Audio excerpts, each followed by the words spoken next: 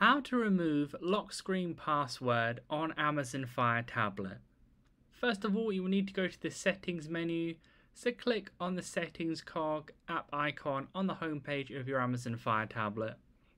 Once you're on the settings page, you'll want to scroll down until you see a section where it says security and privacy. Click on the security and privacy section. Then you'll see at the top where it says lock screen passcode. Go ahead and click on the right hand side where you see the orange little tab. Then it will ask you for your lock screen passcode that you currently have. So go ahead and type in your password there. Click the tick and then it should be removed straight away. And if you want to change to another password, just click that section again and then you can put in a new password or PIN code.